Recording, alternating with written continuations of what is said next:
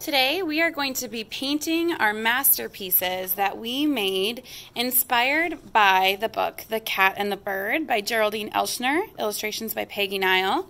And that book itself was inspired by Paul Klee's cat and bird painting.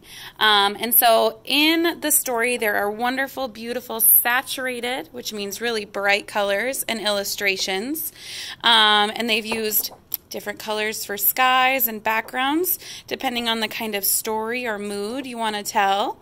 So what we're going to be doing is also painting our pictures with wonderful colors and that fun stuff. So we're going to be using our Tempera Cakes today. We have a brush, paper towels, and water. And part of our goal today is being responsible with our painting. So that means washing your brush in the water before switching colors. We want our colors to stay. We don't want muddy mixed palettes. So first I need to get my brush wet and make sure it's clean, wiping and touching the paper towel. When it looks clean like that, there's no color in the water, that means you're good to start painting.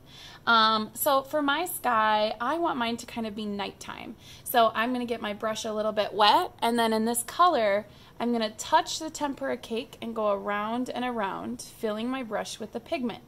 I don't have to push very hard, and I can see that this is ready to go. So now I'm going to do big, broad brush strokes in an area like this.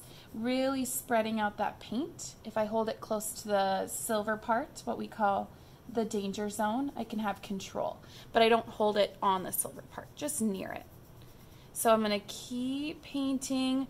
Around these areas, I use just the tip of the brush.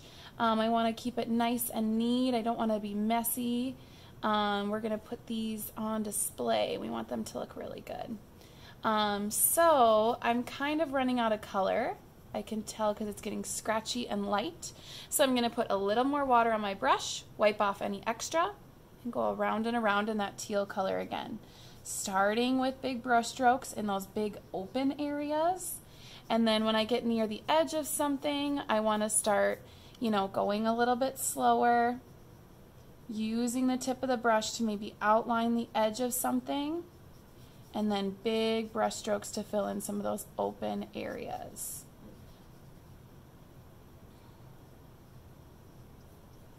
Grab a little bit more water, go around and around. Now this looks really dark. If I spread it out, it'll help lighten it up a little bit.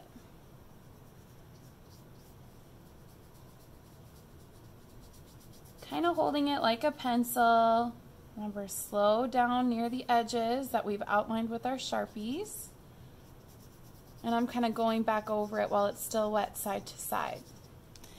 All right, so I'm going to stop right there. If I was actually painting this, I would make sure to cover that other half. But I want to show you some tricks on doing little spots. So right now I need to clean my brush. I scrub, I wipe, I touch the paper towel.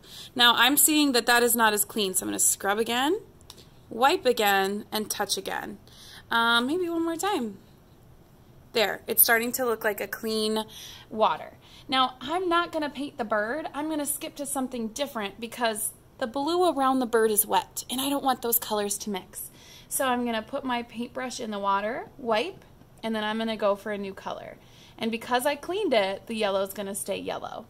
Now, this is a small area. I don't want to hold it down here. I want to hold it here.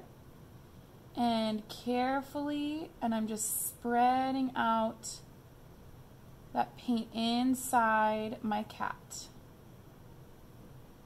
While I have this yellow, I'm going to look around my painting and see, is there any other little spots?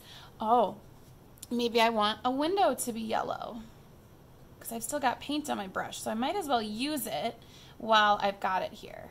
Yellow, yellow. Even my moon is going to be yellow.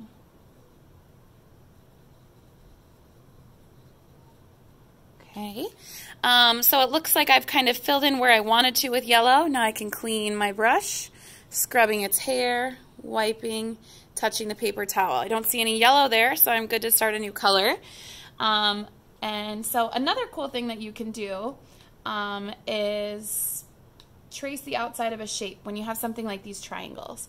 So I'm going to get my new color, round and around.